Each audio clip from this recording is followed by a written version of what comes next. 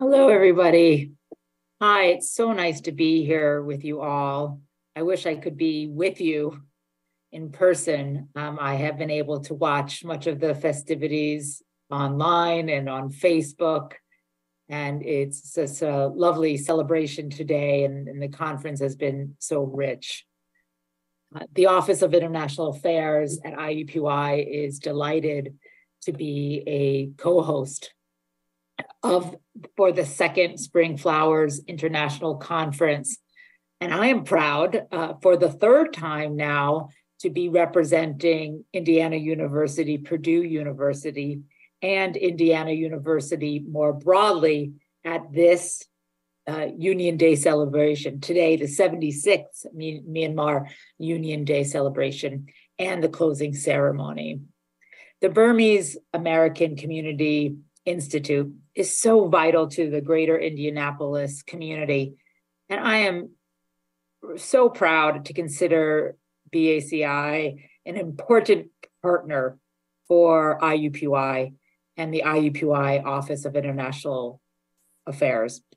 I consider the Burmese American Community Institute friends. And I say that with the deepest heartfelt gratitude for what they do for our community here and the community all over the world, particularly the community in Myanmar, Burma. So thank you, the Burmese American Community Institute, for hosting such a superb and thoughtful series of conversations about advancing democracy in Myanmar. These global conversations around Myanmar and our Burmese community are so crucial to the world.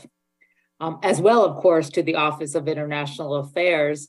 I do want to mention that we have a fairly substantial Burmese student body. We have more than 150 students at IUPUI who are Burmese, and we're so proud to have them selected IUPUI and of course Indiana University more broadly for their educational goals. We have so many problems around the world today, every day.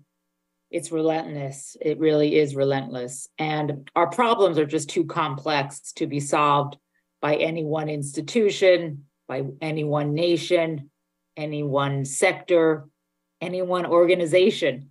And this is why this conference is so vital, so important, and why Union Day is the perfect time to hold such a critical conversation, a conversation that is global and collective, and that together is envisioning a democratic future of Myanmar.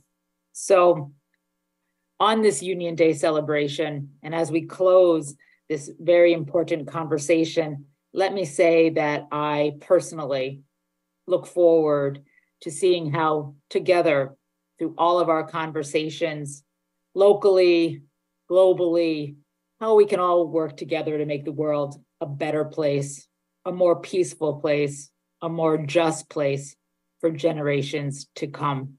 Thank you so much for allowing me to say some concluding remarks, and congratulations for a wonderful conference and a very beautiful and moving celebration today. Thank you very much.